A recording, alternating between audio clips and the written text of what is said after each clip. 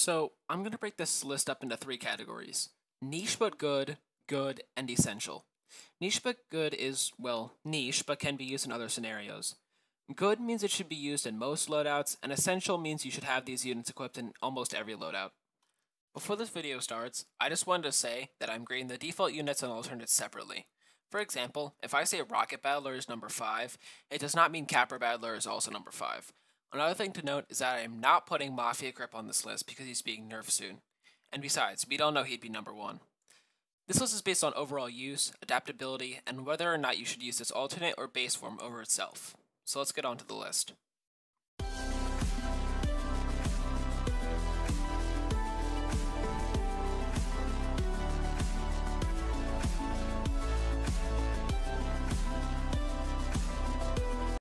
The first unit on our list is the Dual Region Battler. Dual Region is very niche, but when he is used, he shines. The most effective use of the Dual Region Battler is in Deathbringer, where he is used to tank Deathbringer's extremely fast punches. He is an alright meat shield, but he shines in bosses. His ult, Normal Regen, is okay, but he doesn't really find any real important use in the game that couldn't be substituted with other units.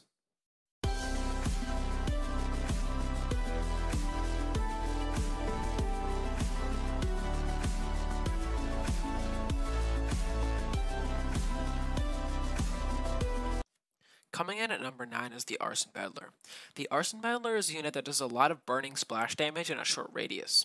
He is another niche unit, but he is ranked above Dual Region because he can be used in many scenarios. These scenarios include Doomspire Brick Battle, Ultimate Paintball, Sledges and Swords, and Battler Spam. Although all stages can be beaten without him, he makes certain stages easier.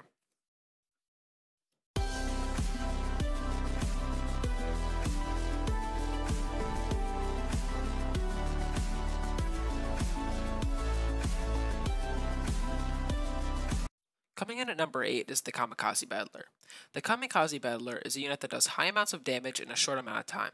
He is used in niche situations such as Doombringer's Rage mode when you need a quick burst of damage, or in large clumps of enemies that are hard to deal with using single shot damage, such as a horde of hammer battlers. The Kamikaze Battler is good in certain scenarios, at all star and difficulty levels, however he is not very useful outside of these situations.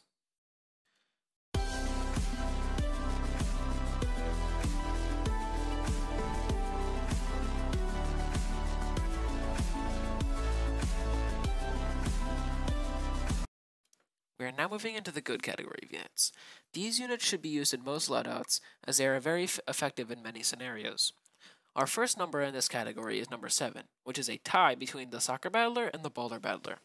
Soccer and Baller Battler are our first tie on this list, as they are both great range units. Soccer has strength in his rage and his ability to stall when spammed due to his stun. Baller is also a great ranged unit, and his strength is his increased damage and tankiness.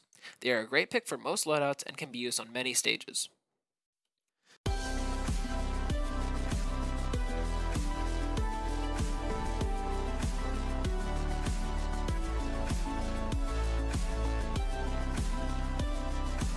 Coming in at number 6 is the Trowel Battler.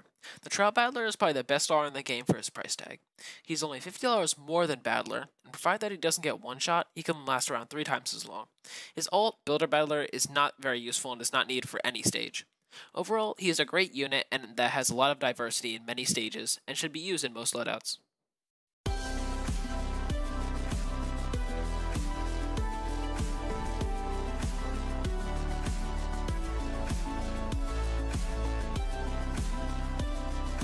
We are now moving on to the essential category of units. These units should be used in almost every loadout, as they are very effective in almost any scenario they are put in. The first unit on this list is number 5, which is Brigand Battler. Brigand is almost always an essential pick in your loadout. His high damage and better range than the normal sword makes him a deadly unit when piled up with himself or other units. The only time you would want to use his ult form is in the spammy 3-star stages, where his increased attack speed will help you greatly. Overall, he's an essential unit for any good loadout.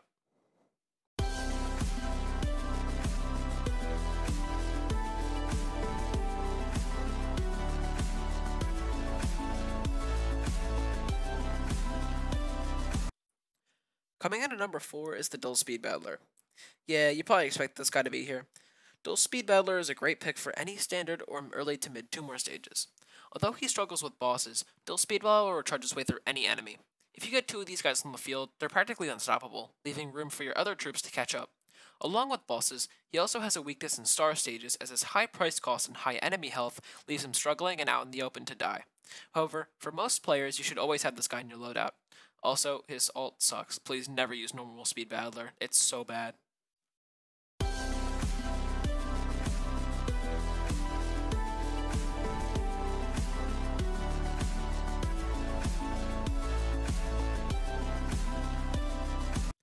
Coming in at number 3 is Normal Battler. His ult just makes his hair cooler, so I guess it's technically Blonde Battler too. Anyway, Battler is essential for pretty much every stage. He can meat shield, he can be spammed, he can be used to greed, which basically means farm bank levels. I've never literally not had Battler in my loadout, so that kind of speaks for himself. The only reason why he's number 3 is because he has no real damage output and cannot tank for long. He is also not very useful later in rounds when you have enough money to make a real push because he doesn't really do anything. Despite this, he is essential in every loadout and should always be used.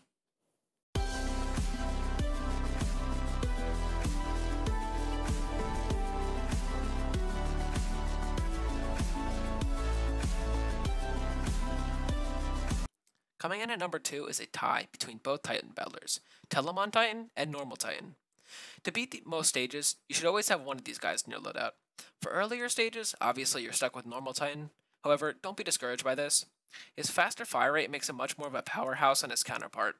This makes him a much better choice for bosses like Doomspire and Rocket Arena. However, Telamon Titan has his perks too. He is much more tanky with his heal ability and is great for stalling. And although he has less fire rate, the stats are still the same, so his damage will still be devastating to anyone in front of him. Even in higher star stages and 2 more, the Titan Battlers are a must-have and should always be in your loadout.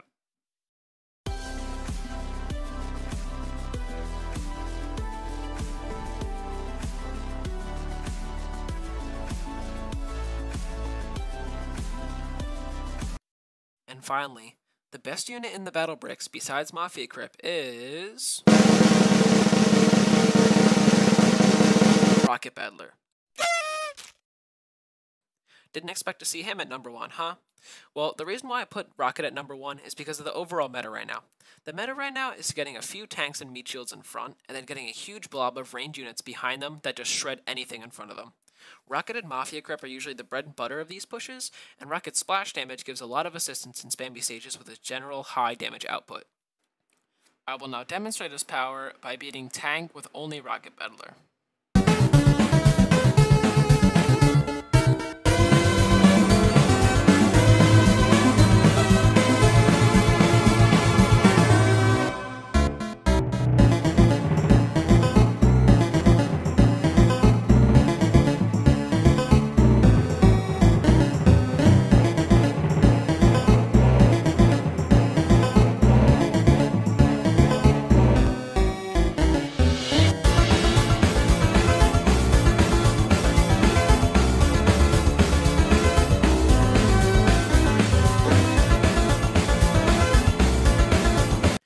And that's the list. Thank you for watching, like, subscribe, do whatever all the other YouTubers tell you to do. I hope you enjoyed this video and learned something from it. I'll see you next time.